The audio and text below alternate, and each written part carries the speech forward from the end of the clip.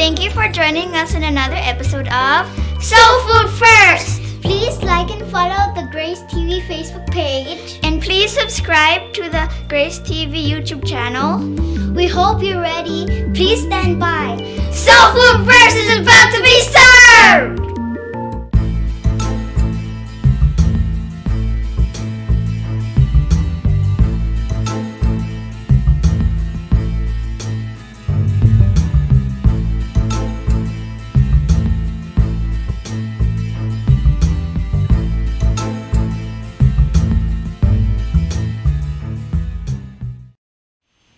Yesterday, we concluded our lesson with a question: what if we do not rightly divide the word of truth? It means that we will take all scripture and we will take the entire Bible, obey everything it says, apply everything that is in there, and follow all the commandments in that book. We know that the result can be very confusing, and we use the example of God's commandments about food. We learned that in the time of Adam and Eve in the garden, they were only allowed to eat fruits and vegetables. In the time of Noah after the flood, all meat was added to fruits and vegetables. In the time of Moses during the law, some food were forbidden. Only those which God prescribed were allowed to them. Then in the present time of the dispensation of grace, the Bible says we can eat everything. For every creature of God is good, and nothing is to be refused if it is received with thanksgiving. So imagine if we do not rightly divide the word of truth. It would be really so confusing, and we will be having a hard time which one of these 4 commands about food we are going to obey. Well, some people, they would say, just choose which one. Well, that would be another problem, because then we have a hard time which one we are going to choose, because all of them, they are in the scriptures.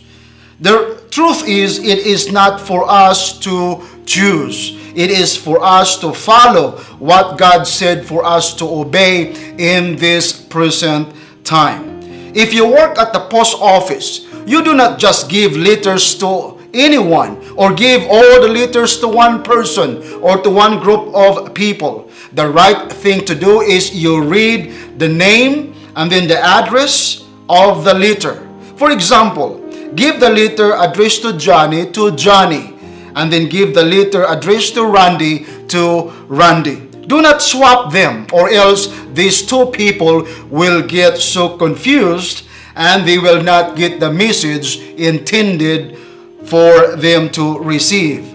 Now, if Johnny wants to share his letter to Randy, Randy must take note that it is not his letter. It is Johnny's letter. But even it is not his, the letter will serve as an information to him. But Randy has no obligation to follow and obey what it says. Now, let's continue our lesson, and we will talk about the principles and dispensations of God.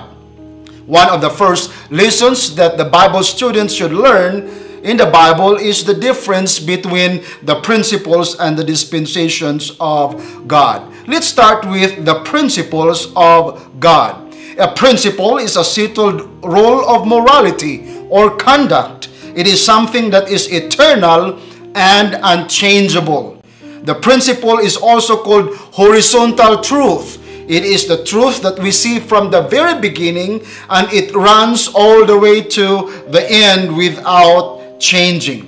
For example, God always did and always will hate sin. Sin always was and always will be contrary to God's holy nature, regardless of time, regardless of people, and regardless of the circumstances. God hates sin. God has never and will never deviate in slightest degree to this principle. Another example is the principle of law and or justice. No matter what the dispensation is, when wrong is done, God's sense of justice is offended. That is always. For example, Cain lived before the dispensation of the law. But yet, when he murdered his brother Abel, it was wrong, and he got in trouble over it. David also lived under the time of the law of Moses. He committed murder. It was also wrong, and he was into trouble over it. You and I live in this present time of grace after the law. Suppose we commit murder today. It is still wrong, and it will be wrong even in the future. And we will be in trouble of that before the law of the land as well as the law of God before His sight.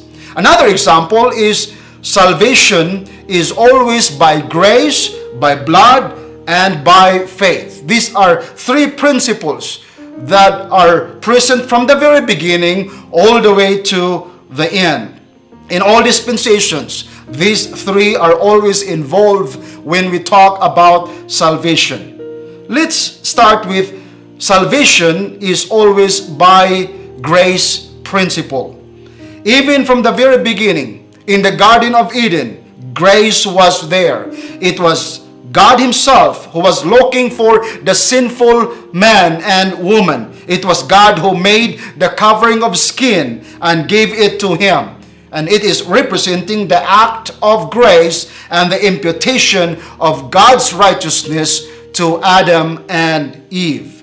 Genesis chapter 3 verse 21, it's clearly saying, also for Adam and his wife, the Lord God made tunics of skin and clothed them. That's the act of God. That's the act of grace. And also, that was the time that God considered Adam and Eve right before Him through His grace. The Bible also talks about Noah, who found grace. Genesis chapter 6 verse 9, the Bible says, but Noah found grace in the eyes of the Lord. The Bible also talks about Moses, who also found grace in the Lord. Every time you see God saving, you will see grace there, and you will see His unmerited favor demonstrating to the people. Another principle is salvation is by blood. From the very beginning, it was God who killed an animal. He shed the blood. He removed the skin. And throughout the biblical account, there is always that command about animal sacrifice and the shedding of the blood. Why? Because Hebrews chapter 10 verse 22 talks about, according to the law, almost all things are purified with blood, and without shedding of the blood, the Bible says, there is no remission of sins.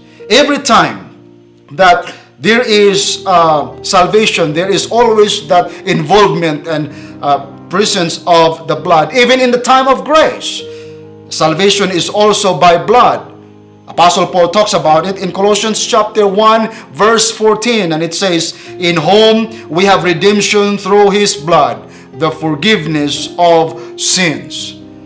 And then another principle is salvation is by faith. Hebrews chapter 11 records the heroes of faith who were justified by faith in various dispensations or programs in the Bible. Abel, Enoch, Noah, Abraham, Sarah, Isaac, Jacob, Joseph were some of the people mentioned who were not under the law, but all of them were justified by faith. Also, Moses was mentioned there. Moses was under the law, but the Bible says that he was also justified by faith. We must, however, emphasize that all of them declared as heroes of faith in the past, they had to express their faith in many various works. They had to manifest what they believe, and they're going to do that through their works. While works never did or could save as such, they did once save.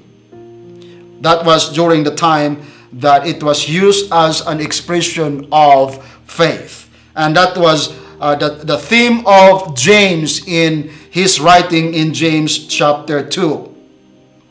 But in this present time, we are saved by God's grace. And that is through faith alone, apart from any outward expressions of works. And that is why that is kind of different than the message in the past. Because before, there is grace, and that grace can save, but then the people will believe, but their faith must express out through a form of works. But in our time, we are saved by the grace of God, entirely by grace alone and by faith alone, apart from any expressions or works that we have to show.